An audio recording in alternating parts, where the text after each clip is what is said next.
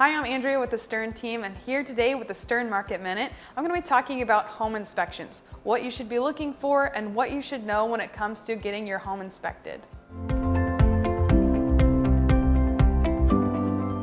When it comes to home inspections, there's three key things that inspectors look for. The first is the roof.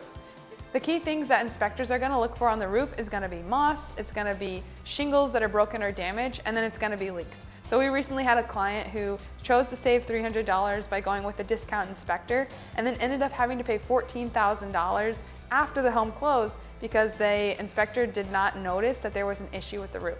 So this is just a point to emphasize how important those home inspections are, especially when it comes to the roof. A second thing that inspectors focus on is the structure of the home, and there's plenty of things that can affect this. Number one is water or snow. So here in Utah, of course, we have a lot of snow, and depending on where it builds up in the yard or on the patio can actually affect the structure of the home, the foundation. So an inspector can not only check if there's any kind of issues that you should be looking out for, but they can give you potential issues to look out for in the future or potential points to keep your eye on that might cause a problem in the future.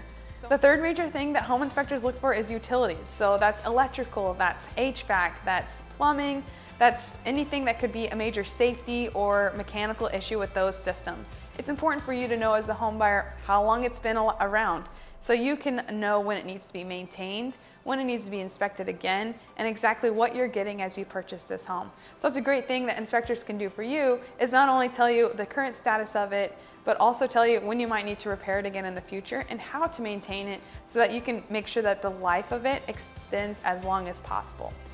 If you have any questions about home inspections, who a great inspector is, or what else inspectors should be looking for, give us a call, shoot us a text, and definitely subscribe below.